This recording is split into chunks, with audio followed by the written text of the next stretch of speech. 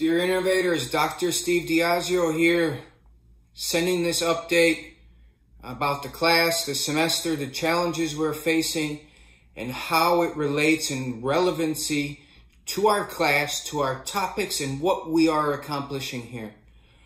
So we are facing unprecedented challenges right now, medically, economically, financially, professionally, educationally, and our whole course deals with scaling and addressing innovation, the development of new services, products, reinventing models, reinventing business models, reinventing how business is done.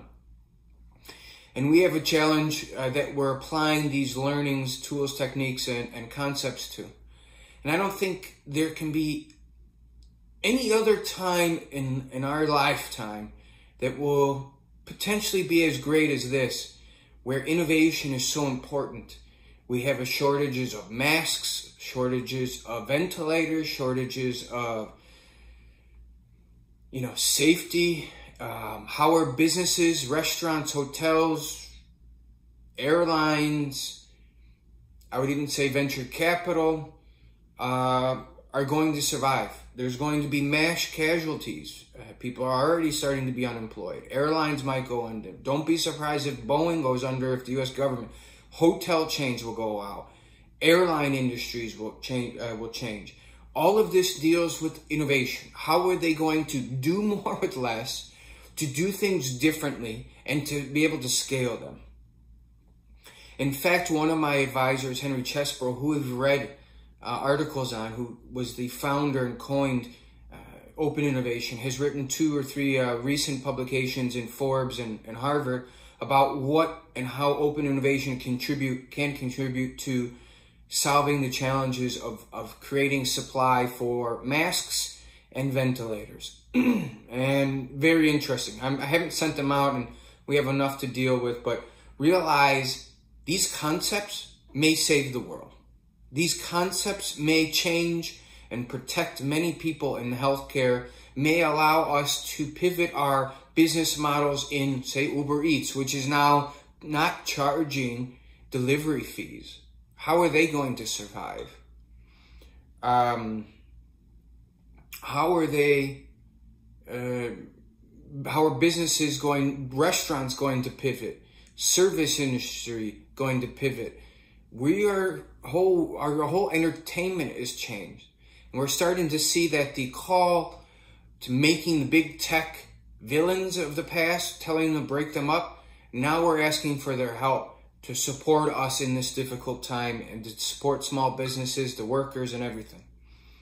So this is an online course. Nothing is changing, but know that the concepts that we are learning about and applying to our challenge cannot be emphasized of how important they are more than what we're going through today. So what's going forward? We have reflection writing log, a reflection video due on March 17th, which I think was yesterday, and milestone 6, which is part 1, 2, 3, and draft of 4 for March 31st. So of course you should be going through the content, being prepared. You guys have already been making presentations online, so that's not going to change, and you guys have been crushing it.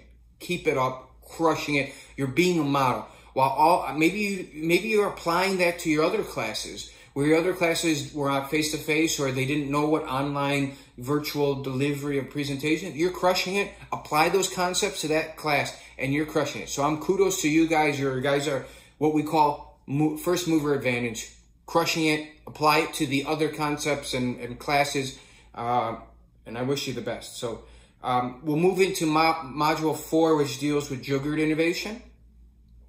Challenges some of the Western views of how innovation works. This suggests that in times of crisis, relevant to today, scarcity becomes an impetus or a motivator for innovating. Think of MacGyver. When you're stranded on an island and you have 2 coconuts, how are you going to make it a radio to call people? There are people around the world that deal with scarcity of resources that we don't have here in the Western world. No electricity, no access to knowledge or the internet. How do they solve their problems? And Jugaad Innovation, or do-it-yourself, is a different model than the Western and American model. We'll talk about Chindugu, which is a fun exercise. Have fun with that. And then finally, final presentations and pitches. This needs to be a new presentation, but you should use all of the research that you've been doing for your midterm and before, shrink that, condense it, tell the narrative, and then that should be done in 3 to 4 minutes. So people think of the audience not knowing what this project's about. The rest is 7-8 minutes should be your strategy, solutions, and make sure you are highlighting how you are using these concepts to solve your challenges. Some groups or some individuals have highlighted it more than others. You need to show me that you've learned the content. These are tools of how companies, the world, the White House just opened a call for open models of innovating to use the data that's being collected for this virus and how to analyze it and how to provide solutions. We can't get more real than this, all right? We're in the muck and we're going to solve it. And the people here will say in the Suncoast region, don't have this concept, don't understand the tools that are needed. You guys are going to lead. The millennials are going to pull us out of this virus. They're going to invent new solutions, new businesses, and the people who are running the businesses in the past, some of them are going to die, and you will be the creators. So think about that.